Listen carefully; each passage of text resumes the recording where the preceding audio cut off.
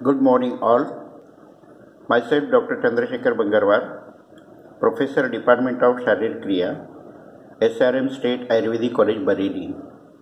Friends, today we will discuss about the reproductive system.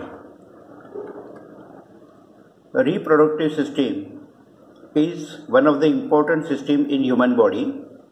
Main function of the reproductive system is reproduction. In human body, reproduction is actually sexual reproduction. What exactly means by sexual reproduction? There is union of germ cells called gametes to produce new species. In male body, gamete is sperm cell, and in female body, gamete is secondary oocyte. After male gamete, sperm cells unites with female gamete, secondary oocyte, an event called fertilization, after which a zygote is produced. Try to understand what are the gonads. Gonads means such organs which prepare or creates gametes. In male body, testes is a gonad, and in female body, ovaries are the gonads. Then gonads prepare or makes germ cells. These germ cells are also called as sex cells. In male body, sperm is a gamete or germ cell or sex cell. In female body, secondary oocyte is gamete or germ cell or sex cell. In male and female reproductive organs can be grouped by functions. We can categorize the system in 4 types of organs. Number 1, gonads, which produce gametes, then duct system, then glands, and then supporting organs. The gonads produce gametes, as we have seen. Testes in the male and ovaries in the female are gonads which produces gametes and secrete sex hormone. That means to secrete sex hormones is another function of gonads. Various ducts then store and transport the gametes, and accessory sex glands produce substances that protect the gametes and facilitate their movements. Finally, supporting structures such as penis in the male and vagina in the females assist the delivery of the gametes, and uterus in the females assist in the growth of the embryo and fetus during pregnancy. तो इस तरह से gonad जो है वो gametes तैयार करते हैं. टेस्टिस में गैमेट जो तैयार होता है वो है स्पर्म, और ओवरीज में जो तैयार होता है वो सेकेंडरी oocyte. इसके अलावा इस गोनाड का फंक्शन है कि सेक्स हार्मोन का सिक्रेशन करना. फिर वह डक्ट सिस्टम के माध्यम से ये गैमेट्स धीरे धीरे आगे चलते हैं. कुछ समय तक उनका स्टोर किया जाता है. एक्सेसरी सेक्स ग्लैंड में से ऐसे कुछ सिक्रेशन बाहर पड़ते हैं कि वो गैमेट की प्रोटेक्शन करते हैं और उनके मूवमेंट को बढ़ाते हैं. और फाइनली पेनिस और वजाइना जो है वो डिलीवरी ऑफ द गैमेट करते हैं, और फीमेल के यूटेरस में प्रेगनेंसी के दरमियान गर्भ की वृद्धि होती है. वो 2 अवस्था में है, एम्ब्रियो और foetus. Now the male reproductive system, testes, spermatogenesis, duct system, accessory sex gland and supporting structure, ये हमें देखना है. आज मेल रिप्रोडक्टिव सिस्टम, टेस्टिस और स्पर्मेटोजेनेसिस, इनकी हम पढ़ाई करेंगे. Duct system, accessory sex gland, supporting structure next lecture में पढ़ेंगे. डक्ट सिस्टम में जो डक्ट्स है उसमें है एपिडिडिमाइस, डक्टस डिफरेंस, उसी को वासा डिफरेंस कहते हैं. एक इजैकुलेटरी डक्ट होता है और एक यूरेथ्रा. एक्सेसरी सेक्स ग्लैंड जो है वो 3 प्रकार की होती है. एक सेमिनल वेसिकल, प्रोस्टेट ग्लैंड और बल्बो यूरेथ्रा ग्लैंड. इसके सिवा सपोर्टिंग स्ट्रक्चर भी मेल रिप्रोडक्टिव सिस्टम में होते हैं. कुछ डेफिनेशन हमें याद रखना है. Urology is the study of urinary system, but urologists also diagnose and treat disease and disorder of the male reproductive system. Who is andrologist? The branch of medicine that deals with the male disorder, especially infertility and sexual dysfunction, is called andrology. ये भी हमें याद रखना है. Now regarding male reproductive system, the organ of male reproductive system include testes, male gonads, a system of duct including epididymis, duct deferens, ejaculatory duct and urethra, accessory sex glands, seminal vesicles, prostate gland and bulbourethral gland, and several supporting structure including scrotum and the penis. The testes produce and sperm and secrete hormones. The duct system transport and store sperms, assist in their maturation and convey them to the exterior. This is the function of duct system. Now semen, जिसको आयुर्वेद में शुक्र कहा गया है, what is that? Semen contains sperms plus secretions provided by the accessory sex glands. इसको शुक्र कहते हैं. The supporting structure have various functions. The penis delivers sperm into the female reproductive tract and scrotum support the testes. ये structures आप male reproductive system के अलग अलग देख सकते हो. इसमें यहाँ पर टेस्टिस है, ये स्क्रोटम है और इसी लाइन में ये डक्ट सिस्टम है और इसी लाइन में साइड में अलग अलग 3 प्रकार के ग्लैंड होते हैं. शुरू करते हैं scrotum. The scrotum is supporting structure for the testes, consisting of the loose skin and an underlying subcutaneous layer that hangs from the root of the penis. Externally, the scrotum looks like a single pouch of the skin separated into lateral portion of the median ridge called raphe. Internally, scrotal septum divides the scrotum into 2 sacs and containing a single testis, that is right and left. ये यहाँ पर scrotum है, उसके अंदर testis है, तो इसको देख के हमें याद रखना है. Now speciality of the scrotums, the septum made up of the subcutaneous layer and muscle tissue called dartos muscle, which is composed of the bundle of smooth muscle fibers. The dartos muscle is also found in the subcutaneous layer of the scrotum. Associated with each testis in a scrotum, cremaster muscle is also present. The cremaster muscle consists of the series of small band of skeletal muscle that descend as an extension of the internal oblique muscle through the spermatic cord to surrounding testes. What is speciality? The location of the scrotum and the contraction of its muscle fiber regulate the temperature of the testes. Normal sperm production requires temperature about 2 to 3 degrees below core body temperature. This lower temperature is maintained within the scrotum because it is outside the pelvic cavity. इसमें लिखा है normal sperm count के लिए हमारा जो body temperature है उससे भी स्क्रोटल टेम्परेचर 2 से 3 डिग्री सेल्सियस कम होना चाहिए. और ये कम टेम्परेचर जो है वो इसलिए मेंटेन होता है कि स्क्रोटम जो है वो पेल्विक कैविटी के बाहर की तरफ लटका हुआ होता है. अगर अंदर होता तो उसका टेम्परेचर बढ़ जाता. In response to the cold temperature, the cremaster and dartos muscle contract. The contraction of the cremaster muscle move the testes closer to the body where they can absorb body heat. The contraction of dartos muscle causes the scrotum to become tight, wrinkled in appearance, which reduces heat loss. Exposure to warmth reverse this action. जब भी temperature कम होता है तो cremaster और dartos muscle contract होते हैं. उनकी contraction की वजह से स्क्रोटम जो है हमारे एब्डोमिनल कैविटी के पास चला जाता है, वहाँ से वो हीट ले सकता है और हीट लेस लॉस कम हो जाएगा. जब टेम्परेचर बढ़ जाता है तो इसके अपोजिट रिएक्शन होती है. अब देखते हैं testis, gonads in the mail body.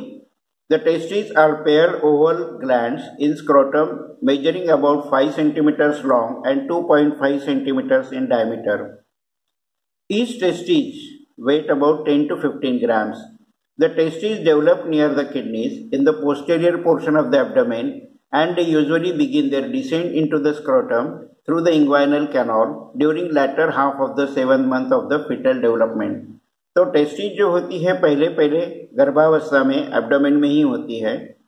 जब गर्भ की उम्र 7 महीने से ज़्यादा हो जाती है, 7.5 महीने की हो जाती है, तो धीरे धीरे वो एब्डोमेन से बाहर आकर बाहर लटकना शुरू कर देती हैं. The testes are partially covered by the serous membrane called tunica vaginalis, which is derived from the peritoneum and forms during the descent of the testes. A collection of serous fluid in the tunica vaginalis is called hydrocele. It may be caused by the injury to the testes or inflammation of the epididymis. Usually, it is automatically recover and no treatment is required. Testis में बाहर की तरफ एक सिरस membrane होता है, उसे कहते हैं ट्यूनिका वजाइनालिस। अगर उस लेयर के अंदर पानी जमा हो जाए तो वो व्याधि को कहते हैं हाइड्रोसील। यह इसलिए होता है कभी टेस्टिस को इंजरी होती है या एपिडिडिमाइस का इन्फ्लेमेशन होता है और ये ऑटोमेटिकली रिकवर हो जाता है, कोई ट्रीटमेंट की जरूरत नहीं होती। Internal to the tunica vaginalis and tunica albuginea are present. It extends inward, forming septa that divide each testis into the series of internal compartments called lobules. Each of 200 to 300 lobules contains 1 to 3 tightly coiled tubules, the seminiferous tubules, where sperms are produced. The process by which the seminiferous tubules of the testis produce sperm is called spermatogenesis. Testis के अंदर tunica अल्बुगिनिया होता है, उसमें 200 से 300 lobules contain 1 to 3 tightly coiled tubule होते हैं, उसको seminiferous tubules होते हैं। और इस सेमिनिफेरस ट्यूब्यूल्स में स्पर्मेटोजेनेसिस नाम की क्रिया होती है जिसमें स्पर्म तैयार किए जाते हैं या डेवलप हो जाते हैं। Now spermatogenesis, the wall of the seminiferous tubules contains 2 types of sales. यहाँ 2 प्रकार के सेल होते हैं, स्पर्मेटोजेनिक सेल और सस्टेंटिकुलर cell, which have several functions in supporting spermatogenesis. Starting at puberty, sperm production begins at the seminiferous tubules in the stem cells called spermatogonia. तो spermatogenesis की शुरुआत spermatogonia से होती है। These cells develop from the primordial germ cell that arise from the yolk sac endoderm and enter the testes during the 5th week of the development. In the embryonic testes, primordial germ cell differentiate into spermatogonia, which remain dormant during the childhood and become active at puberty. Toward the lumen of the tubule are layers of the progressively more mature cells. In order of advancing maturity, these are primary spermatocyte, secondary spermatocytes, spermatid and sperm cells. So इस प्रकार से जो भी sperm तैयार होता है वो 4 प्रकार के डेवलपमेंटल स्टेज से जाता है। प्राइमरी स्पर्मेटोसाइट, सेकेंडरी स्पर्मेटोसाइट में कन्वर्ट होता है, फिर स्पर्मेटिड और फिर sperm cells. After a sperm cell और स्पर्मेटोजोर has form, it is release into the lumen of the seminiferous tubules, embedded among the स्पर्मेटोजेनिक sales in the tubules. The large सर्टोलाई sales are also present. तो यहाँ पर एक सर्टोलाई sales भी होते हैं। Sertoli cells support and protect developing spermatogenic cells in several ways. They nourish spermatocyte, spermatid, and sperm, phagocytize excess spermatid cytoplasm as the development proceeds, and control movement of the spermatogenic cells and release of the sperm into the domain of the seminiferous tubules. तो सर्टोलाई cell 3 काम करते हैं, spermatocyte को nourish करना, spermatid को और sperm को उसके आसपास जो फ्लूइड होता है उसको फैगोसाइट करना और उसकी मूवमेंट कंट्रोल करना। They also produce fluid for sperm transport, secret the hormone inhibin. सर्टोलाई cell से इनहिबिन हार्मोन का सिक्रेशन होता है, विच decrease the rate of spermatogenesis and regulate the effect of testosterone and follicle stimulating hormone.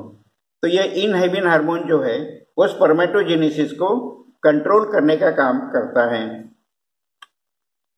In the spaces between the adjacent seminiferous tubules are clusters of the cells called internal cells और interstitial cells और Leydig cell। यहाँ Leydig cell भी होते हैं। ये Leydig cell, these cells secrete testosterone, the most important androgen. An androgen is a hormone that promotes the development of the masculine characteristics. Testosterone also promote the man's libido. Libido means sex drive, sex करने की इच्छा हो जाना। तो ये testosterone की वजह से होता है। तो यहाँ पर जो लेडिक सेल होते हैं वो टेस्टोस्टेरोन हार्मोन का सिक्रेट करते हैं, वो एंड्रोजिन है। एंड्रोजिन किसे कहते हैं कि जो मस्कुलाइन कैरेक्टर्स को डेवलप करते हैं।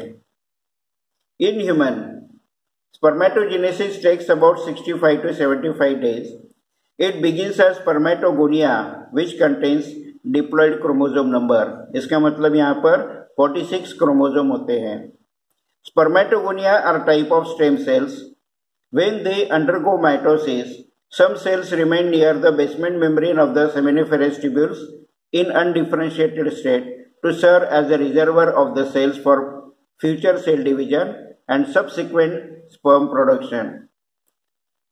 स्पर्मेटोजेनेसिस को 65 से 75 दिन लगते हैं और वो स्पर्मेटोगोनिया से उसकी शुरुआत होती है. उसमें 46 क्रोमोसोम्स होते हैं. फिर उनका माइटोसिस एक सेल डिवीजन होता है. The rest of the cells lose contact with the basement membrane, squeeze through the tight junctions of the blood-taste barrier, undergo developmental changes and differentiate into primary spermatocyte. तो ये spermatogonia जो है primary spermatocytes में convert होते हैं और primary spermatocyte जो है स्पर्मेटोगोनिया की तरह डिप्लॉयड होते हैं. इसका मतलब उनमें भी 46 क्रोमोसोम्स होते हैं.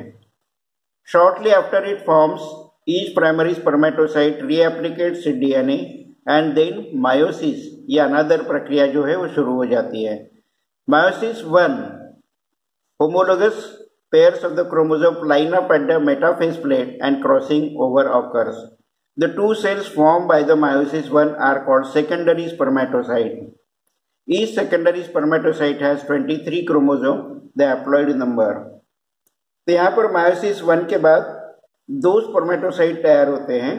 उनमें 23 क्रोमोसोम होते हैं. सेल दो प्रकार के होते हैं, डिप्लॉइड जिनमें 46 क्रोमोसोम होते हैं और हैप्लॉइड जिसमें 23 क्रोमोसोम होते हैं. पहले तो 46 क्रोमोसोम होते हैं, वो बाद में मायोसिस 1 के बाद डिवाइड हो जाते हैं.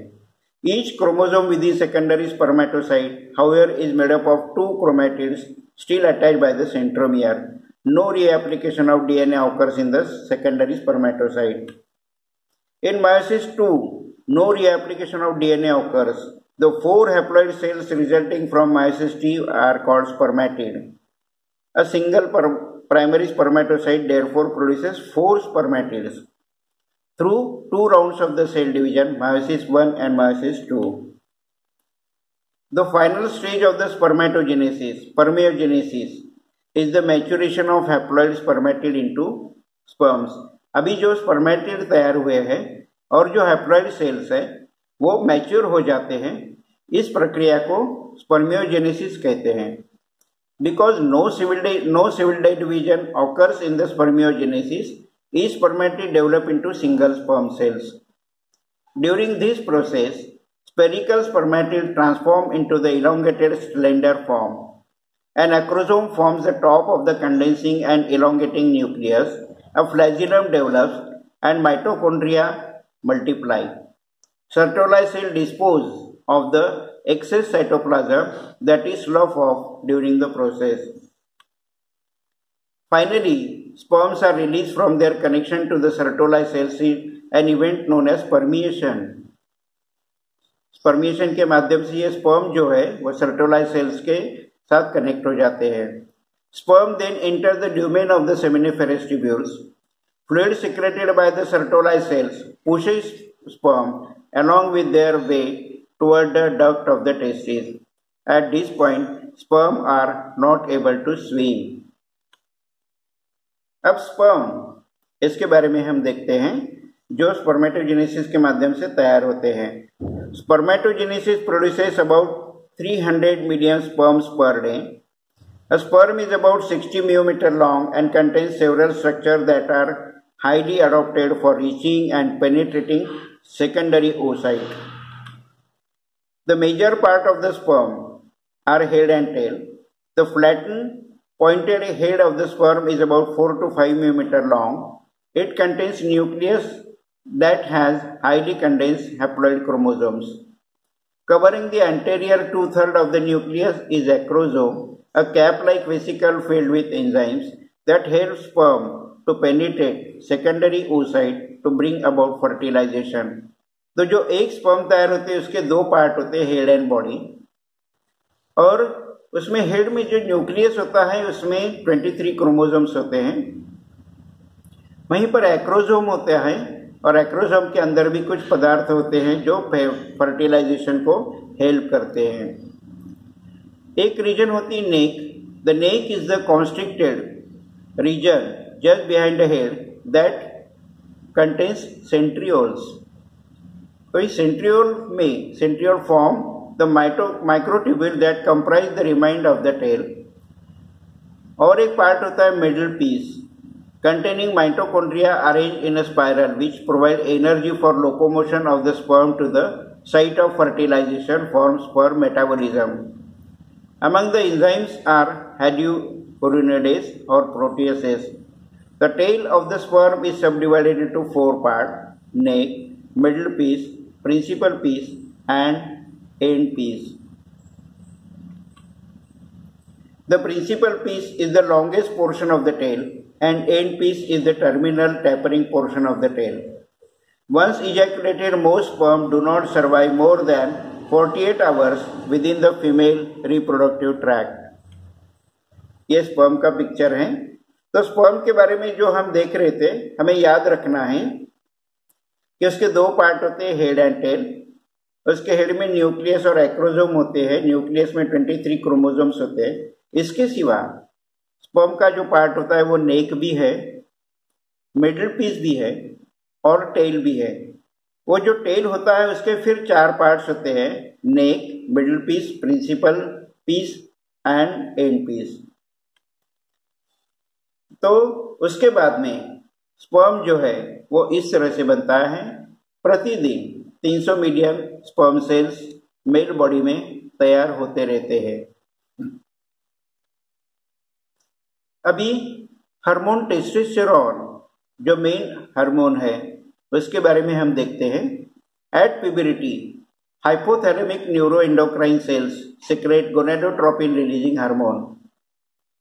जब व्यक्ति तरुण होता है, युवा होता है, तो उसके शरीर में हाइपोथैलेमस जो होता है, उस हाइपोथैलेमस में गोनेडोट्रोपिन रिलीजिंग हार्मोन का सिक्रेशन बढ़ जाता है। These hormones stimulate anterior pituitary to secrete luteinizing hormone and follicle stimulating hormone. ये गोनेडोट्रोपिन रिलीजिंग हार्मोन जो है वो एंटीरियर पिट्यूटरी को स्टिमुलेट करके वहां से ल्यूटिनाइजिंग हार्मोन और फॉलिकल स्टिमुलेटिंग हार्मोन का सिक्रेशन को बढ़ाता है। उसमें ल्यूटिनाइजिंग हार्मोन जो होता है वो लेडिंग सेल, हमने जो देखा टेस्टिस में होते हैं, उसको स्टिमुलेट करते हैं जो सेमिनिफेरस ट्यूब्यूल्स में है। और वो इस तरह से उसको स्टिमुलेट करता है कि हार्मोन टेस्टोस्टेरोन का सिक्रेशन बढ़ जाता है। तो टेस्टोस्टेरोन जो है प्रिंसिपल एंड्रोजन है, यानी मेन सेक्स हार्मोन है, which is synthesized from the cholesterol in the testis. तो टेस्टोस्टेरोन कैसा तैयार होता है? पहले गोनेडोट्रोपिन रिलीजिंग हार्मोन, उसकी वजह से ल्यूटिनाइजिंग हार्मोन और follicle stimulating hormone. Luteinizing hormone की वजह से लेडिक सेल स्टिमुलेट होते हैं और टेस्टोस्टेरोन का सिक्रेशन वो करते हैं। Testosterone is lipid soluble and diffuses out of the Leydig cells and then into the interstitial cell and blood.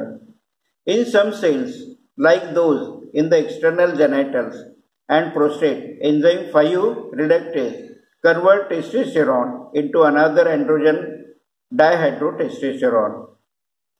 यहाँ पर डायहाइड्रोटेस्टोस्टेरोन तैयार होता है।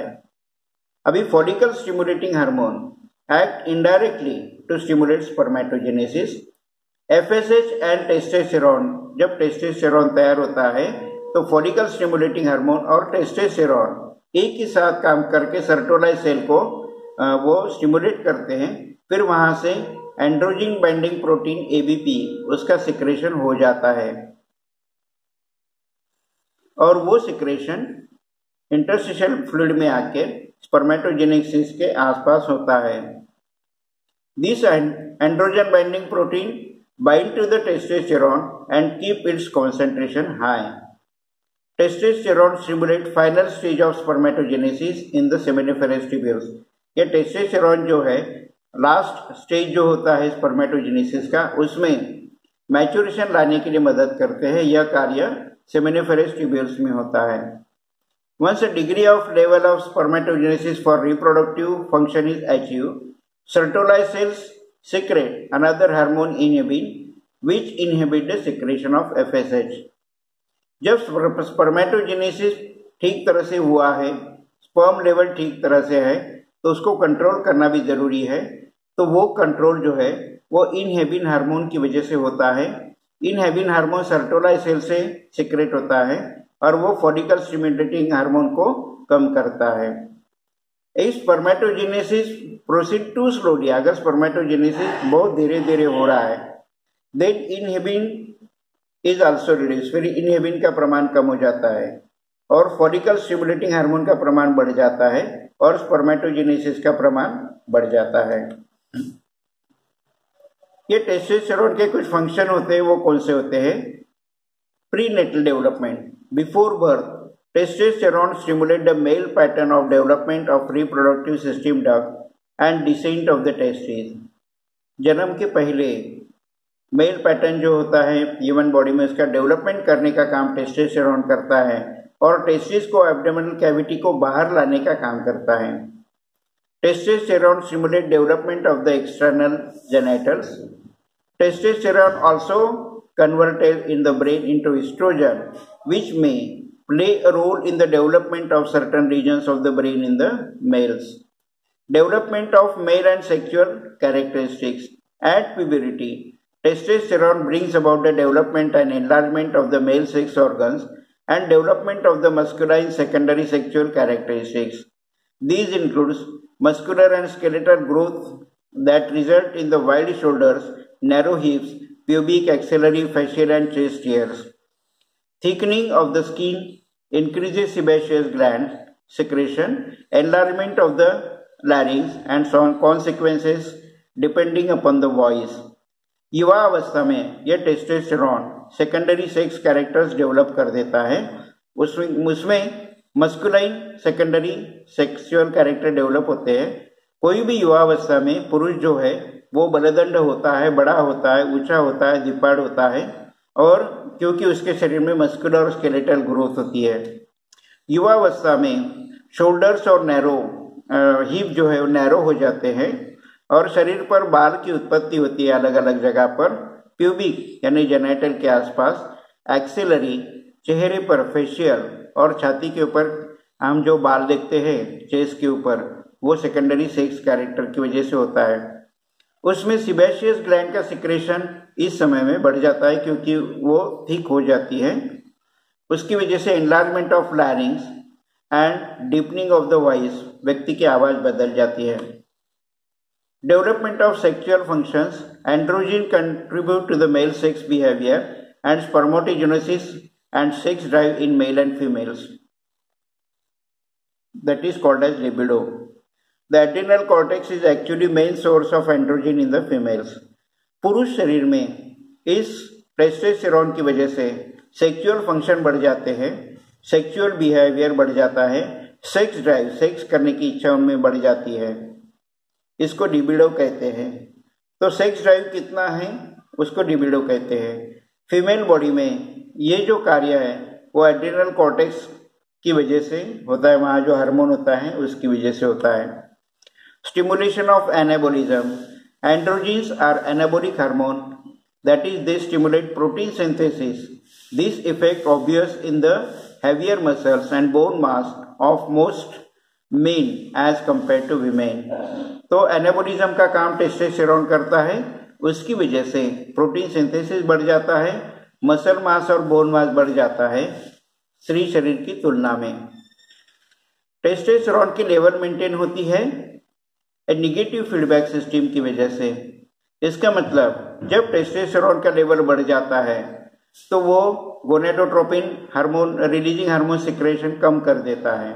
अब अगर गोनेडोट्रोपिन रिलीजिंग हार्मोन कम हो गया तो ल्यूटिनाइजिंग हार्मोन जो है वो भी कम हो जाता है। अब ल्यूटिनाइजिंग हार्मोन अगर कम हो गया तो लेडिक सेल में से टेस्टोस्टेरोन का सिक्रेशन कम हो जाएगा। अगर टेस्टोस्टेरोन का लेवल कम रहा तो गोनेडोट्रोपिन रिलीजिंग हार्मोन का सिक्रेशन बढ़ जाता है। गोनेडोट्रोपिन रिलीजिंग हार्मोन का सिक्रेशन बढ़ गया तो ल्यूटिनाइजिंग हार्मोन का सिक्रेशन बढ़ जाता है। अगर ल्यूटिनाइजिंग हार्मोन का सिक्रेशन बढ़ गया तो लेडिक सेल में से ज़्यादा प्रमाण में टेस्टोस्टेरोन का सिक्रेशन हो जाता है। तो इस तरह से हमें याद रखना है, मेल रिप्रोडक्टिव सिस्टम में 4 प्रकार के ऑर्गन होते हैं, गोनाड्स, उसके बाद में duct system, accessory sex gland और सपोर्टिंग स्ट्रक्चर। गोनाड में ही टेस्टिस, उसमें स्पर्मेटोजेनेसिस नाम की क्रिया होती है, टेस्टोस्टेरोन और इनहिबिन नाम के 2 हार्मोन सिक्रेट होते हैं।